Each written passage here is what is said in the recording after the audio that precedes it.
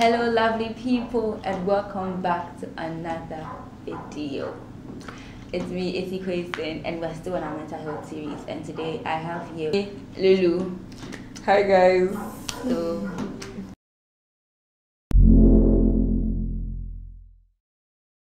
tell us a little bit about yourself before we start our video. Oh, okay. Hi everyone. Grace, Olichi, and Ugwa, like my three names. But my friends and everyone knows me as Lulu. That's my social public, what they call it. That's my name, Lulu. And currently, as we're filming, I'm a medical student in also. I'm almost done. I don't know when this video will be out, so maybe I'll be a doctor by then, to the glory of God. And yeah, I'm also a YouTuber. You could check out my channel at Chat with Lulu. Really amazing content there, Don't forget to subscribe. I'm Nigerian. I'm from the East. I'm Igbo because we know they carry last. I'm pretty like that. That's us, sha. But yeah, I think that's all. I'm a Christian. Yeah. We're going to pick 10 questions out of what you sent in, and Lulu is going to answer it for us. Very smart Lulu. So without further ado, English. Without further ado, let's get into the video. Okay, sure. Please, before we get into this video though, I'd like to say that one, I'm currently a student. I'm not a psychiatrist. I'm not a therapist. I'm not a professional yet. Disclaimer. So everything I'm saying now is based on my knowledge now. So I could make mistakes, and as I grow, as the days come by, I develop, I get better, and my answers can change later. So this is Lulu May 2021. If you ask me 2022 the same thing and my answers change, just be aware that things have happened to me. Thank you. Disclaimer.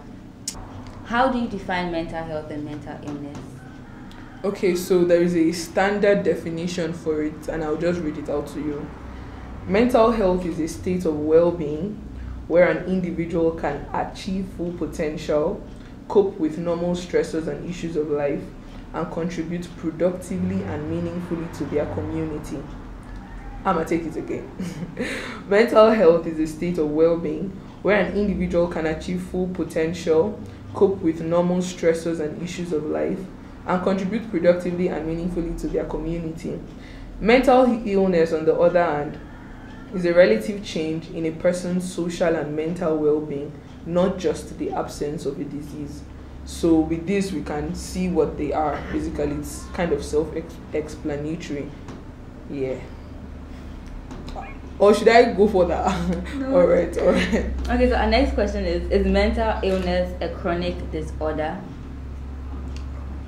Chronic versus acute, you mean? Yes. Okay.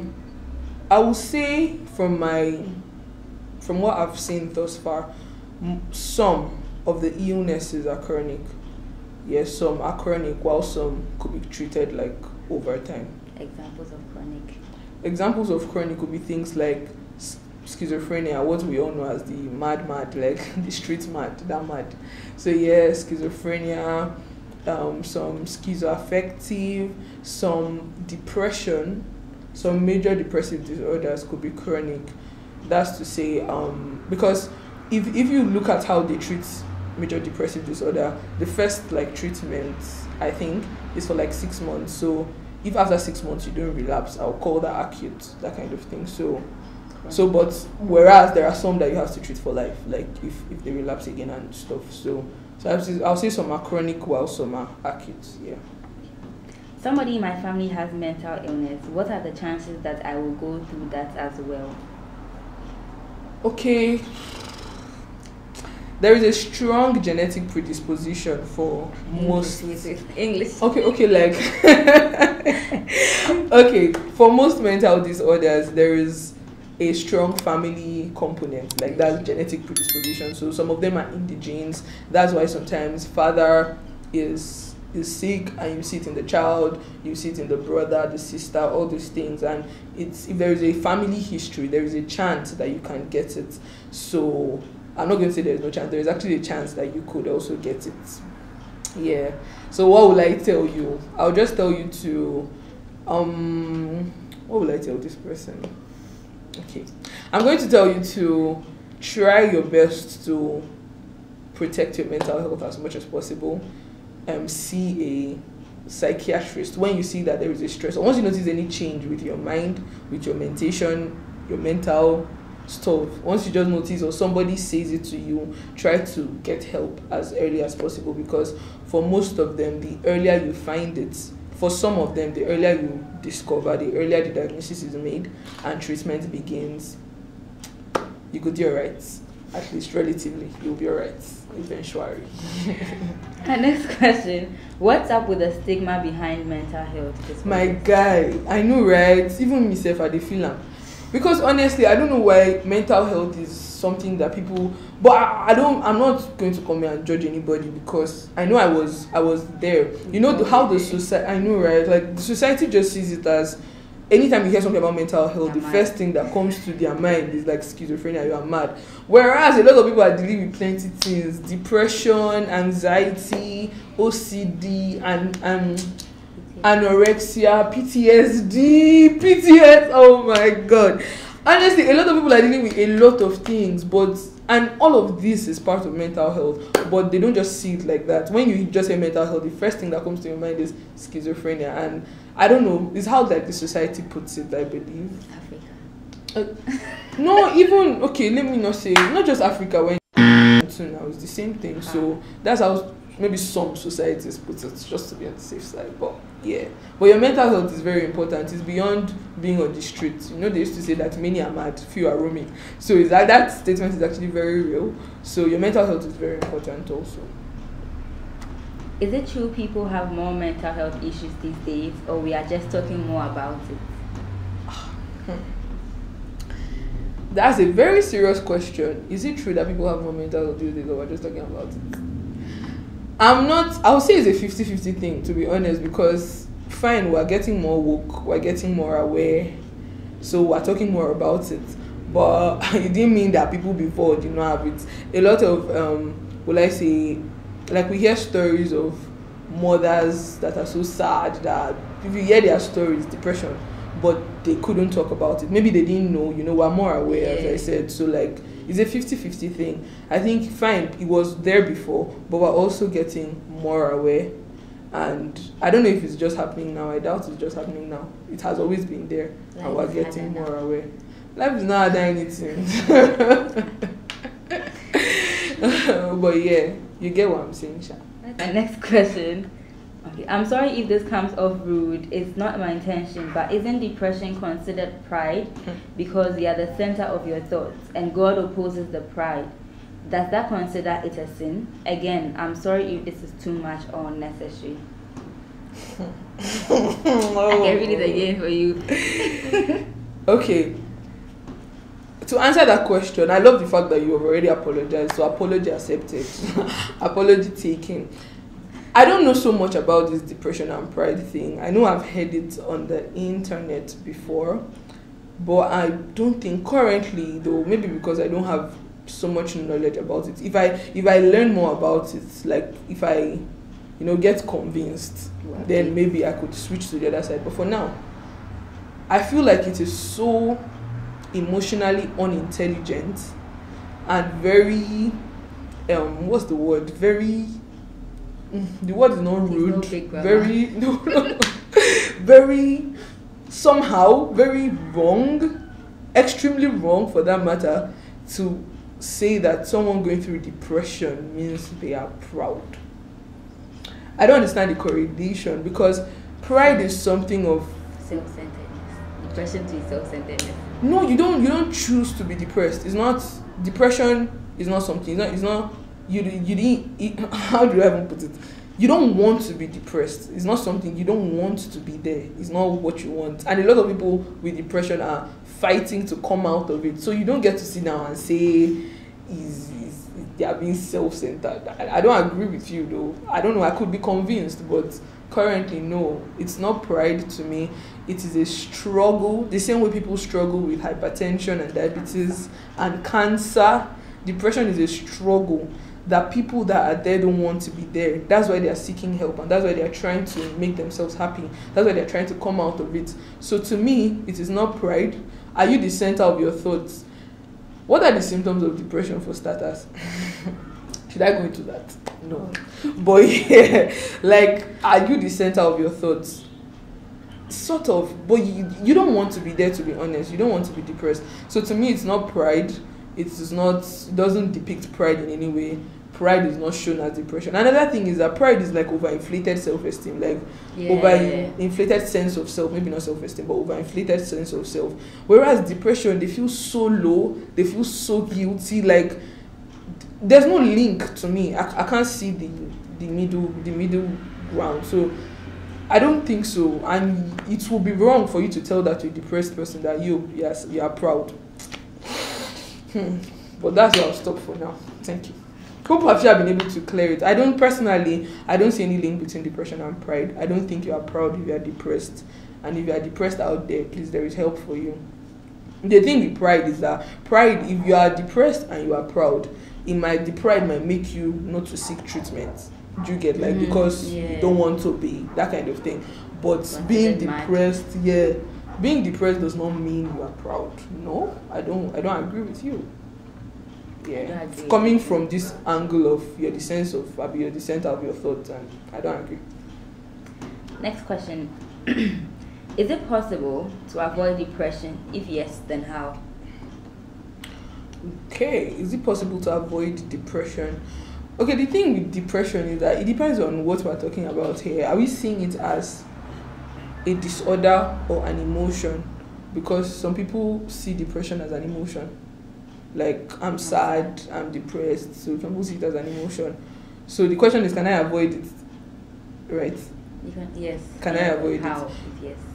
Okay, as a disorder, I don't think you can avoid it because you can't see it coming. Like, it's not something you will see and say, okay, I don't want you to come to me, so I will dodge you, that kind of thing. That's not your situation. So I don't think you can avoid it because it's the same basic life stressors that will still hit you. It's the same life issues that everyone is going through that you will have to go through. But because your threshold is not really as strong as another person, you will relapse, that kind of thing. So I don't think it can be avoided. But as an emotion, I don't know, do you choose it? You don't choose to be sad. Things happen, you don't choose to be sad. So things happen that make you there. Can you avoid it now? I don't know if you can be happy all the days of your life. Like, I feel like, emotions come, like things come, you rise and fall, sometimes rise, stay up there. Then maybe when you're down, you talk yourself out of it. But can you avoid it from reaching you? I don't know. I don't think so. But yeah. And sorry, to add to that, I'd like to say that people should see depression as an emotion. The same way you feel happy is the same way you feel sad. Like, so being sad, it just means that, see it from a point of, see sadness. I'm not talking of depressive disorder. I'm talking of depression as an emotion. That's sad, being sad, right? So see it as things, this life, it gets as life be. It gets as it be, man. And honestly, life is, there are a lot of things that just hit you, Basbos just left and right. It just hits you from different angles. So there are a lot of things that hit you, and so there are times you'll be happy and there are times you will be sad. So just see sadness as, let's say you want something and it didn't come to you, and because you're passionate about it, you feel sad that you didn't get it. So you are sad that you didn't get it, so you now strive harder, or you just have hope that you're alive so you could still get what you want. So whatever that is leading you to the depression or to the depressed states, like mood, emotion, just know that you can always come out of it because you're alive, and whatever you wanted, you could get it. I hope you guys shall get what I'm trying to say. Hope you get it from it. Yeah, all right. How do I treat depression? How do you treat depression? Okay, as a disorder, you need medication and therapy. So medication and therapy. So I advise you to see a psychiatrist, a therapist. I advise you to see someone in that light, like a psychiatrist, a therapist, a mental health specialist. The same way cancer patients need an oncologist, is the same way depressive disorder patients need a doctor. So it's not people are depressed and people come out of it. And I love the fact that our generation is actually getting woke. Like nowadays, people see therapists as a regular stuff. Like, I'm going to a therapist because boyfriend broke up with me because momsy died, like all these things. So people are seeing therapy as a normal thing. So yeah, I will advise you to see a therapist, and medications like SSRIs could be given by a psychiatrist. So yeah, just see a psychiatrist. They could also be therapists, because the ones I know are therapists. So what has God revealed to you through scriptures about mental health problems? okay, what has God revealed to me through scriptures about mental health problems? Okay, I know there are a lot of scriptures about mental health, even if I might not remember them now, or maybe I've not come across them, but the one that I remember is the one that I will tell you. So 3 John chapter 1 verse 2. Beloved, I pray that you may prosper in all things and be in health. And be in health. Let me read it for you to hear. Beloved, I pray that you may prosper in all things and be in health, just as your soul prospers. So, you may prosper in all things and be in health. Being in health means your total health, including your mental health. Let's start from there. And then it now says, just as your soul prospers. So whenever it comes to all this, most of the mental health disorders are stuff with the mind. Like, some of them are stuff with the mind. So my mind is the soul part of me. Like, the soul, we are body, soul, and spirit. I'm a spirit, I have a soul, and I live in a body. Like that's how we are. We're tripartite, or whatever they call it. So the mind part of me is the soul version. Like, the soul is my mind. I mean, my mind is part of my soul. Let me just put it there. And the Bible says I should prosper even as my soul prospers. So that means my soul is meant to prosper, and I'm to prosper just as my soul prospers. So that means my mind is meant to be on point. And that's my mental health right there. Like, if your mind is not... The reason why mental health is even more very, very important is because once your mental health is truncated, once there is a problem, it affects every other part of you, whether you like it or not. Like, you don't like it, but that's what happens. So that's why, like, your mental health is very important. And the Bible says you should prosper as your soul prospers. You should prosper as your soul prospers. So your soul is meant to prosper, and you're meant to prosper in that direction. And then the Bible also says in Romans 12 verse 2, and do not be conformed to this world, but be ye transformed by the renewing of your mind, that you may prove what is that good and acceptable and perfect will of God. Your mind, by the renewal of your mind. That means you have to be conscious of your mind. You have to make sure your mind is on point. You have to make sure that your mind is good. You have to make sure your mental health is very stable. That's the word. You have to make sure your mental health is very stable. You need to know yourself. You need to understand yourself. You need to understand how your body works. You need to understand how your mind works. And you need to, just be conscious of your mental health. Because if you don't renew your mind, if you are not conscious of your mind, then you will not renew it. And you will not prove what is that good and acceptable and perfect will of God, just like the Bible says. So I'm going to stop there for now. If there was one thing you would like us to remember about mental health, what would that be? Oh wow. Okay. I've said a lot already though. There's one thing I want you to remember about your mental health. What would it be? Your mental health is very important.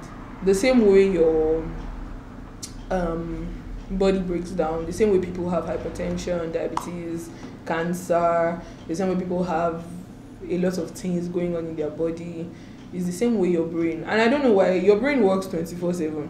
Like, it's working around the clock. Not like other organs don't work around the clock, but your brain at least should be allowed to have a breakdown once or twice. So mental health is very important. And if you have a mental health disorder, it's okay. Like, it's a disorder that you have, you keep person.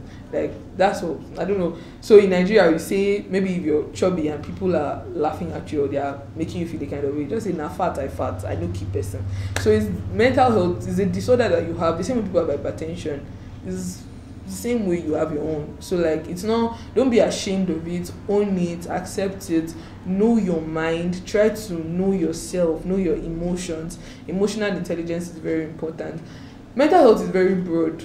If you're telling me to tell you one thing, I'll just say be conscious of your mental health. Try your best. It's about you. It is about you. It's not about your parents. It's not about your siblings. It's not about your boyfriend. It's not about your husband, your spouse. It's about you. It's about you. So try to know yourself. Know yourself so that when variations come, when things hit you, you'll be able to detect, oh, this is not me and stuff. But your mental health is very important and pay great attention to it. Thank you. Also, so we've come to the end of this video. Thank you very much, Oluchi, for gracing my show. I'm honored though. I'm very honored. Thank you. And thank you very much for watching to the end. I hope she answered your questions well, sir.